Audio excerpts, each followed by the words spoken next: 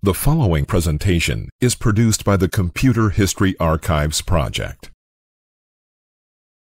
In 1956, the U.S. government entered into a contract with Sylvania Electric Products to build a large mobile digital computer for Army field work.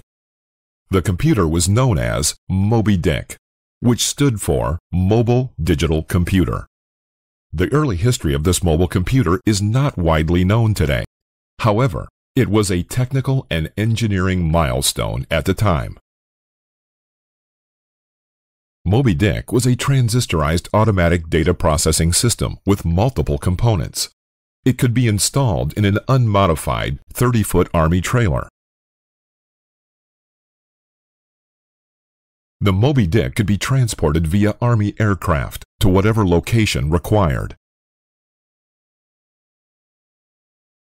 The first MOBIDIC computer was delivered to the U.S. Army Signal Engineering Laboratory, Fort Monmouth, New Jersey, in December 1959.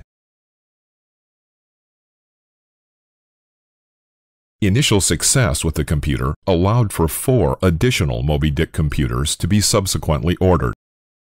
MOBIDIC's central processing unit, console, magnetic tape units, card machines, and printer were all housed in a single 30-foot van. Electricity was supplied from a second van containing generators. 2 other vans contained auxiliary equipment and repair facilities. All 4 vans were backed up together to create a fully operational installation that could be disconnected and moved as the Army's needs changed. MOBIDIC was not, however, the first large mobile computer. Years earlier in 1954, the National Bureau of Standards had announced a mobile digital computer called the DYSEAC.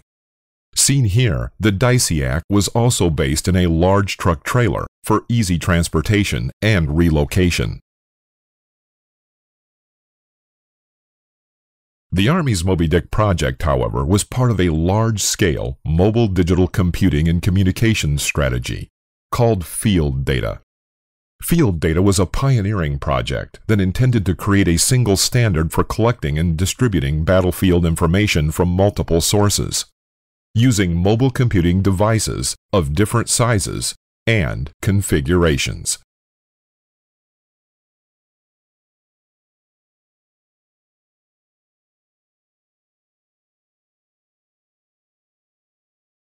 The following rare film from 1961 provides a unique look at the MOBIDIC computer in action.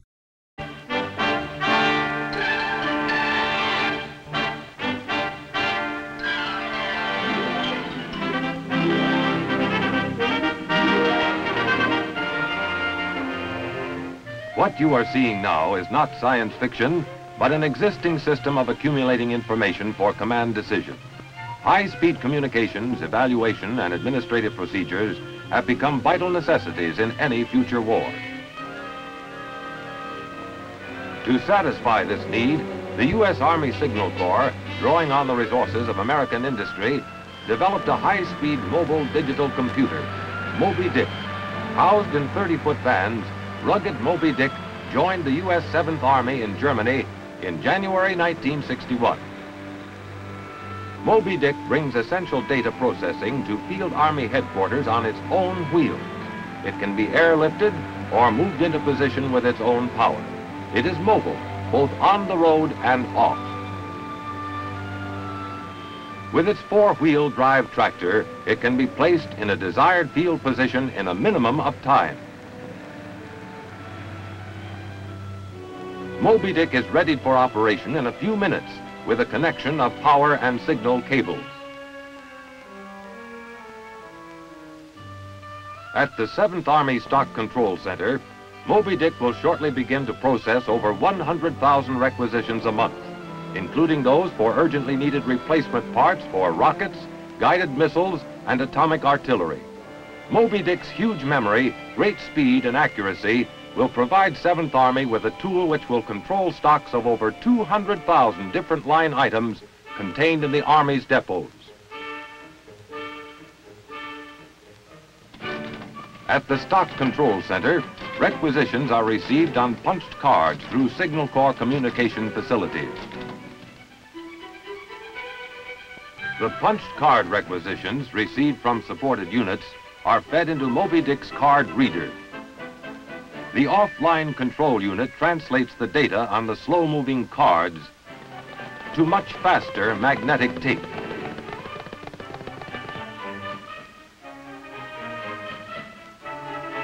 Then the magnetic tape reel containing the data is removed.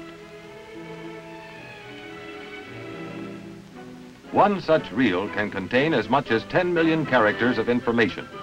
With its 8 tape handling devices, MOBIDIC can handle up to 80 million characters in a processing cycle.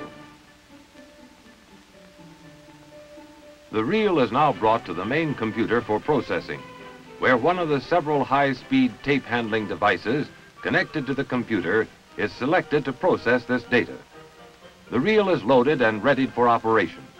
Other necessary information, such as inventory files and program instructions, have been previously loaded on the other tape handling devices. Last-minute commands, such as dates and other topical data, are also fed into the computer. The operator sets the computer into operation.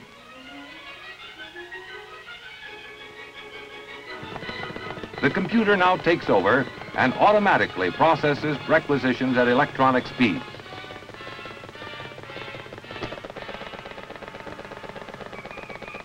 The data on the magnetic tape is fed to the computer at a speed of 150 inches or 45,000 characters a second. The computer automatically generates shipping instructions to depots. It prepares requisitions to COM-Z and CONUS depots for replenishment of Army's depot stocks, and inventory files are accurately updated simultaneously. When the transactions are completed, the computer is ready to process the next cycle of requisitions. The newly generated transactions contained on magnetic tape are converted to punched cards for transmission to distant destinations for action.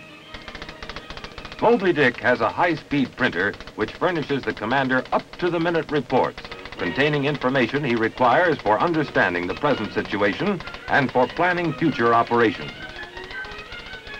This printer operates at 600 lines a minute, 10 lines a second. Each line contains 120 characters. Such output is up to 60 times faster than conventional teletypewriter machines. What you have seen is the beginning of mobile, high-speed automatic data processing at all levels of the field army. Field computers such as MOBIDIC herald another giant step forward in modernizing and strengthening the Army's striking power.